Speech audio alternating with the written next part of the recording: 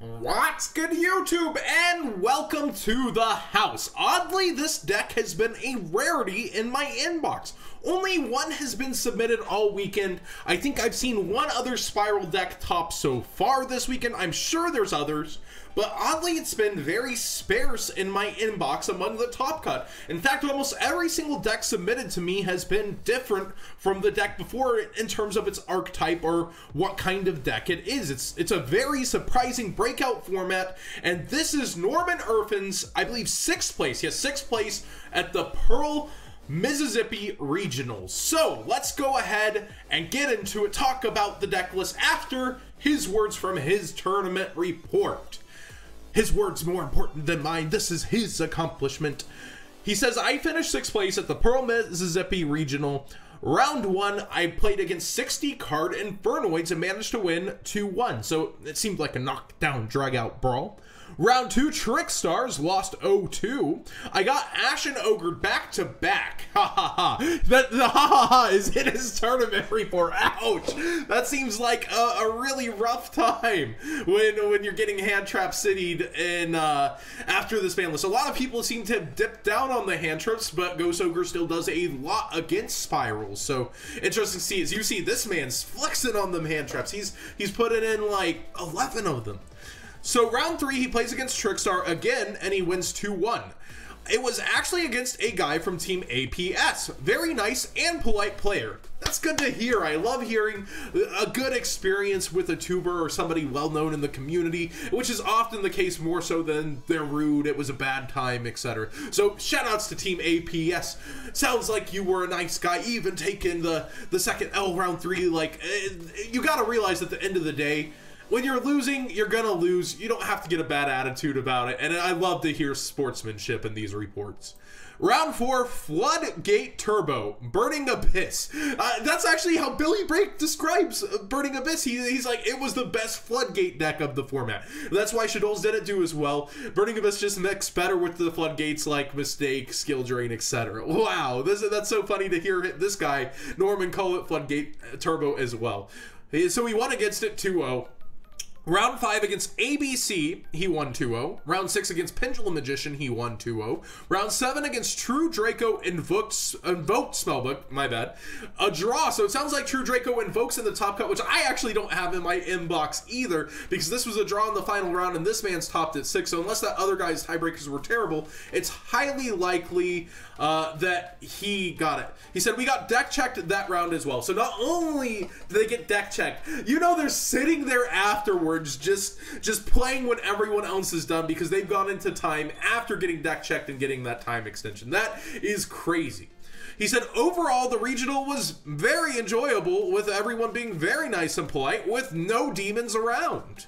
I main decked the Ghost Reapers because I was preparing for the Spiral Mirror for most of the playtesting, but all my other friends ended up playing Spiral back-to-back while I played against everything else. That's happening in a lot of these tournament reports. These people are avoiding Spirals, and all of a sudden everybody else has 4 to 2 to 3 in them. It's crazy, but yet it's not everywhere in the top cut.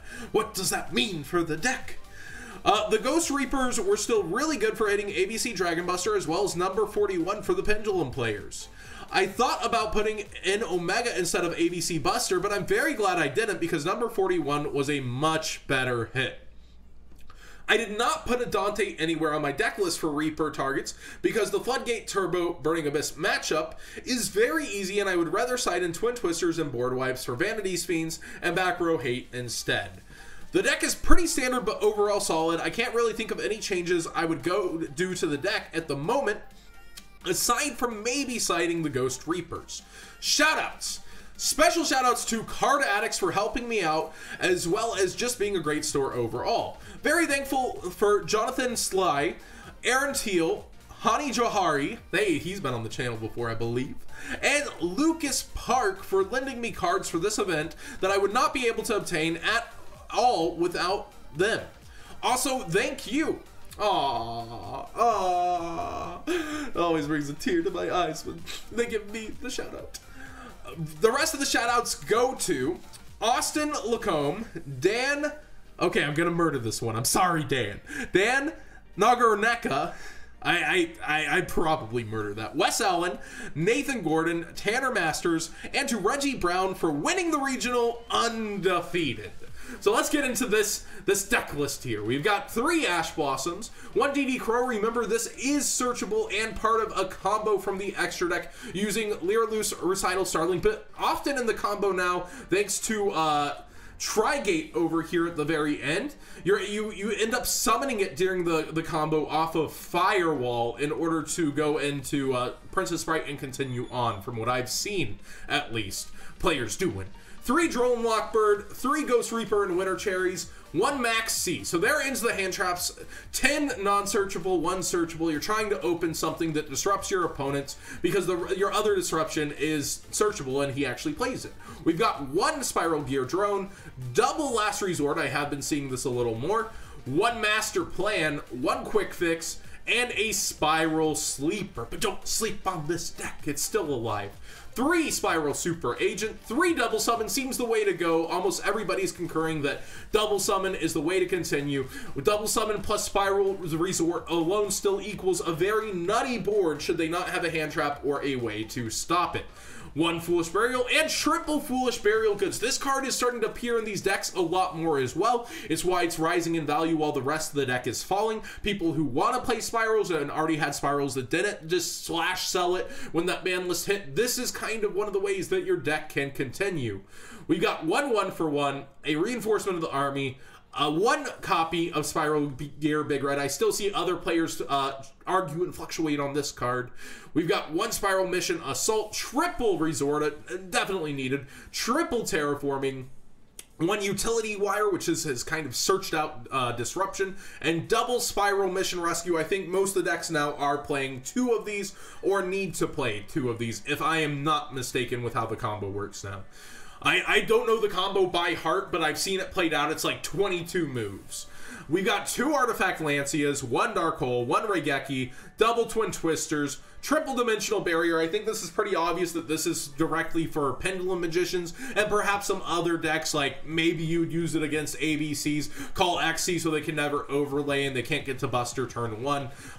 It's definitely a card you put in going first more so than going second, though. Your going second option is evenly matched. You're able to just wipe out their board. That would be why Lancey is in here, probably the hard counter to evenly matched alongside Solemn Scolding. We're seeing Solemn Scolding in the top cut more and more lately. It's because it's a card you can set that will deal with evenly matched, but should they not draw this, since it's not searchable, Solemn Scolding can deal with another card on top of what you've already dealt with. So that's why a lot of people are going with Scolding. Lancia was the initial pick, though. Lancia really doesn't do much against other decks unless you happen to be playing Infernoids, which I have a 60 card Infernoid top cut list later in the day.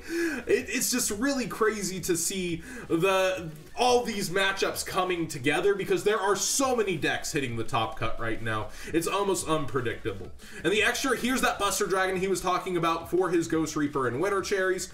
Here's the Lyralus Recital Starling. It's basically your purpose in life is to get DD Crow. 1 number 41 Bagooska. Not only can he make it himself in rare situations, you got all these super agents, but it's mainly for his Winter Cherries as well. The Princess Sprite that we talked about, very nice in this deck. We've got Akshik Magician. Borreload finds its home here for the most part. I think you could fit it into other decks, but this deck still does it best even with 1 quick fix. We've got the Nicole the Talker, double Firewall. That's pretty much all you need now is 2 instead of 3. I don't think there were many people playing 3 at any point, though. 1 Gaia Saber. We've got the copy of Ib, Proxy Dragon, double Helix. I've wanted to say that for a while. Double Helix. And the Trigate Wizard. This card has really broken open the deck. If you don't know, the combo that you do with these, I'm sure you can go look up the combo. Maybe I'll have it at some point on the channel, but this combo with just these 2 ends up with this co-linked to 3 cards, and you basically have it turned on to the point where you get this third effect. Once per turn, when a card or effect is activated, quick effect, you can negate the activation, and if you do, banish that card. It's out of the newest structure deck, Cyberse Link, and they are making it linked to 3 cards total. Definitely a monstrous addition to the opening boards when you just open 2 cards, one of them being searchable. So basically you have 6 copies of this in a sense with perhaps other ways to get to it throughout your combos, and then double summon. If you get to these together, you're basically setting up with one of these with its negate on top of everything else you're doing. So again, this was Norman Irfan's. Hopefully I didn't murder that. It's spelled I-R-F-A-N, maybe Irfan. But this is his top cut list. Very good job. My first Spiral submission of the new format. I really do think this is a solid look, a good build, and a lot of people do agree with some of these choices. Would you, in the comment section below, be playing another Big Red, or what would you change to it? Because I really like the list, but I feel like there are people who might consider other options. Not me personally. I think it's a great first look at the new format Spirals. Thanks for watching, everybody.